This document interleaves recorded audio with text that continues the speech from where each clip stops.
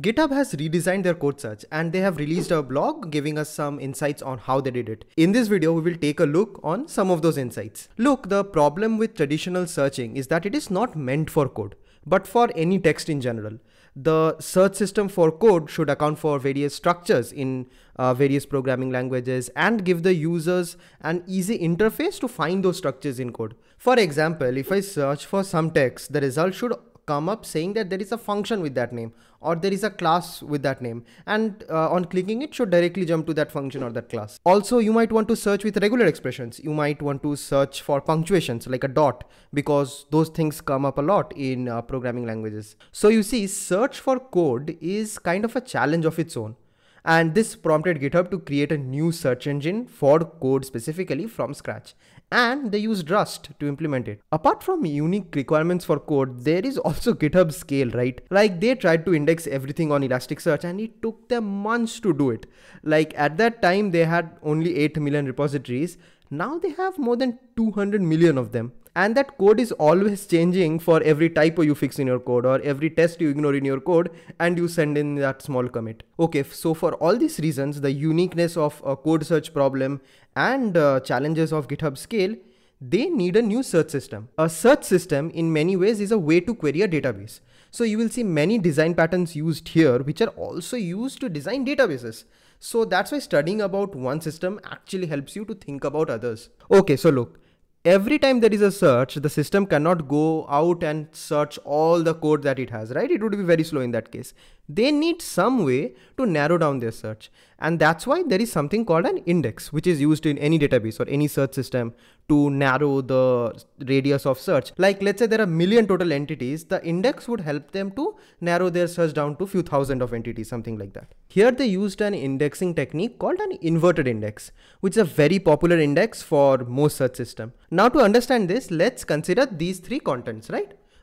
So we have three documents and all of them has some kind of code, right? Now to create an inverted index, what we are doing here is that you see this word hello appears in this document and this document. So document 1 and document 3. So in the inverted index, we would mention that content, the piece of content that we want to search for, and then we would say number 1 and number 3, because those are the documents that contain this word hello, right? We will do the same for hi, because this hi is contained only in document 2. Right? And not just word, we can put in the other metadata too. Like let's say for a particular project, we want to know that how many files are written in Rust and how many files are written in Java, right? So this inverted index would tell that Rust is being used by document 1 and 2 and Java is being used by document 3. Generally, when you organize data in a database, you have an ID which acts as kind of a primary key in the database and it points to its corresponding content. In the case of search, to search this content easily, we invert this index.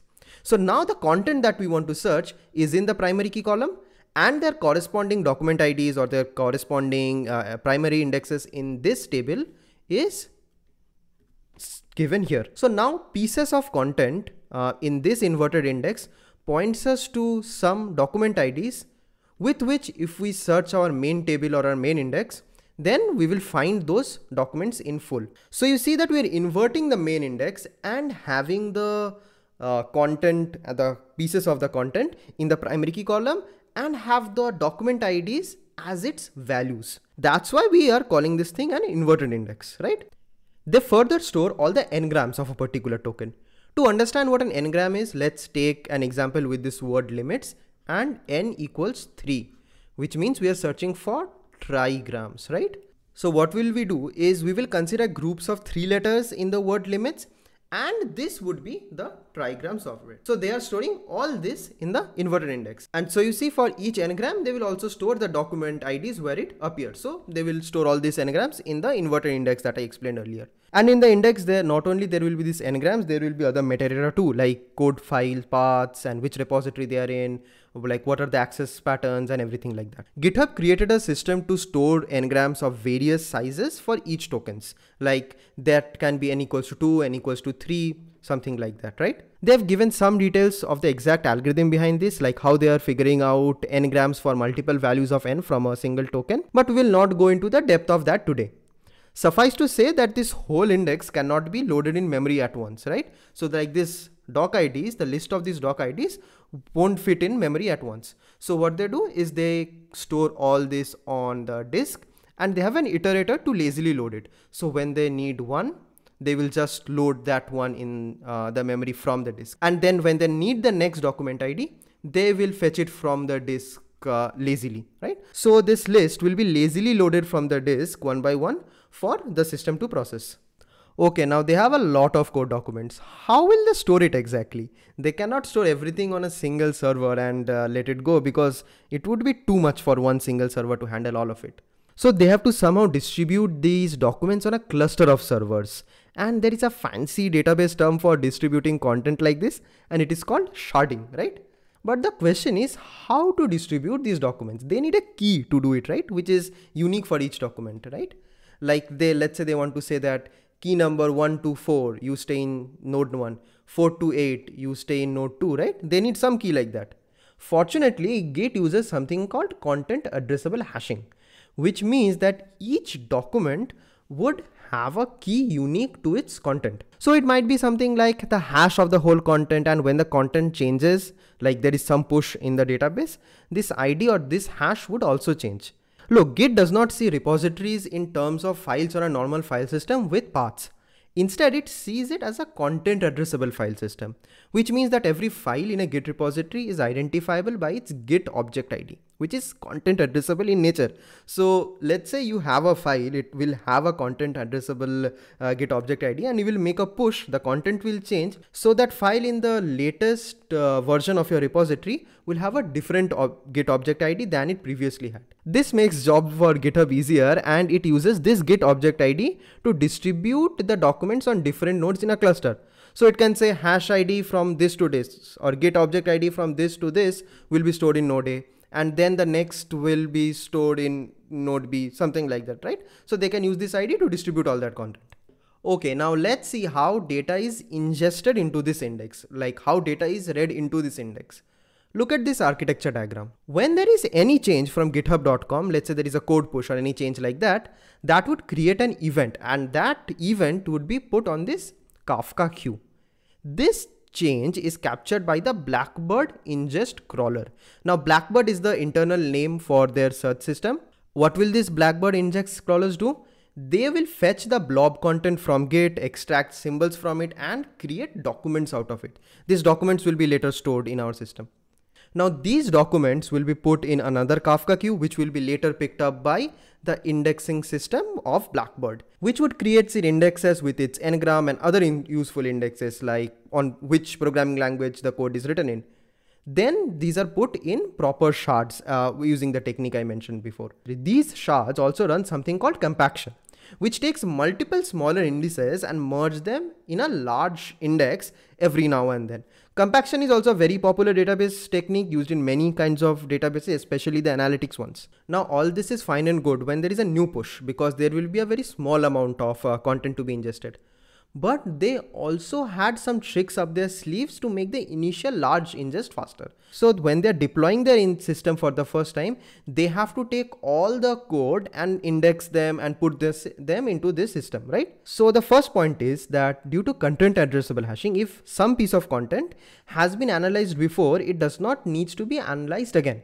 Because even if they're part of two different repositories, they will have the same content ID if the file's content are the same. So they created an algorithm to find out the optimal ingest order, which means that they would ingest more similar repos one after the other.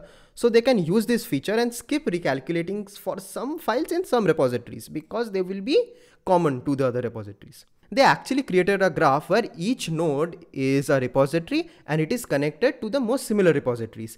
And a minimum spanning tree for this graph will actually give them an optimum ingest order, right? Because more similar repos will be analyzed one after the other, right? So you see, your data structures class wasn't that useless after all. Okay, now let's come to the reading part, or how the search querying works. This is also similar to many other database systems. Let's take this query for example, which wants to search for this regular expression arguments in this organization Rails, and for this language Ruby. First, the query is converted into a representation like this, where the system actually injects much more information, like which repo IDs exactly needs to be searched, what is the regex, and for which language ID. This is like a standard representation for later stages of the search system. This is then taken and the relevant information is fetched from the index, and the intersections and the unions of the data is applied accordingly to get this and or clauses here. And they return the top 100 results for each query to the user. So this was the write and read flows of their code search system. Some more statistics: each shard's response, like the P99 response time, is an order of 100 milliseconds, and it can handle about 640 queries per second, which is good enough. I would guess that they might have some caching layer in front of the system to make it even faster. They haven't explicitly mentioned something like that, but I would guess something like this is there. Their ingest pipeline can publish around 120,000 documents per second. So ingesting all repositories can be done in just 3 days. Remember, when they used Elasticsearch to try this, they needed months to ingest all the data. They have a total of 115 terabytes of content they want to search, and due to content deduplication, because a lot of data in GitHub is actually duplicate, and their indexing brings it around 28 terabytes of unique content to be searched. And all of their indices combined is also just 25 terabytes, which is pretty good for a system of that scale. So this is all that I had for today. Do write in comments what did you think about their approach and this video as well.